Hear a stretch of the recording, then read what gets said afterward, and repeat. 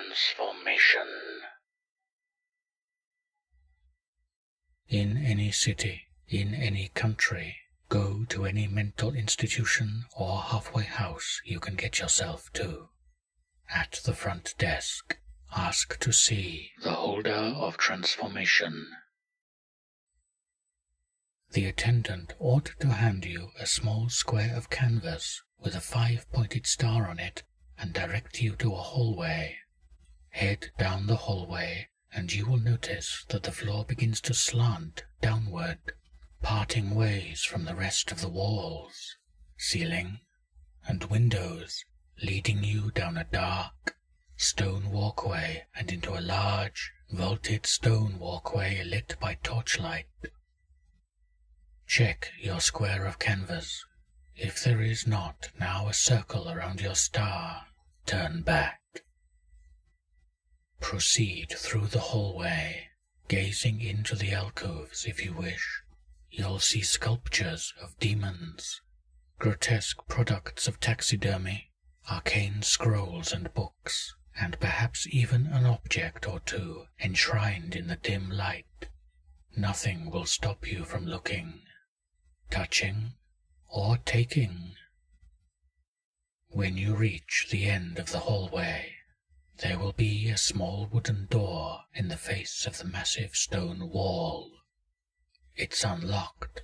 Enter in. Just be sure that your canvas now has 2 circles around the star before you do. Entertain yourself with the items in this hallway while you wait. In the room on the other side, there will be more torches and candles, making it slightly brighter, just bright enough to read, if you wish to, the books that lie open on the countless desks that fill this space. These books contain the secrets of the world as discovered by forgotten researchers through the ages, not all of whom were human. They could be written in almost any language. Some are in the language. One book, if you master its secrets, will enable you to understand any written text. This book is in the language, though, so that will be no easy task, and you'll have to find it first. Not every book is safe to glance at, either. The books are of no great consequence, though what you care about is the holder, who will be somewhere toward the far side of the room. Be sure that your canvas square has the space between its circles completely filled in with some kind of symbols before you talk to him, though if it is not, you're better off waiting until it is. Maybe read a book to kill time.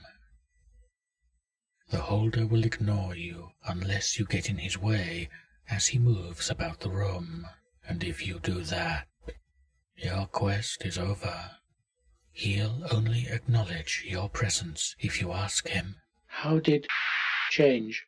You can ask about anyone at all, alive or dead, fictional or historical, popular or unknown, and the holder will tell you of what they were and how they became what they are. He will tell you how even the most nobly intentioned stumbled and fell to become truly abominable.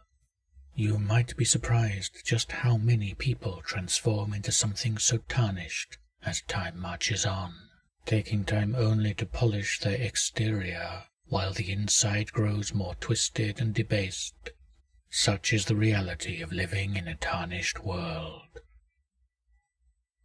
When you are ready for this part of your quest to end, ask, "How did I change?"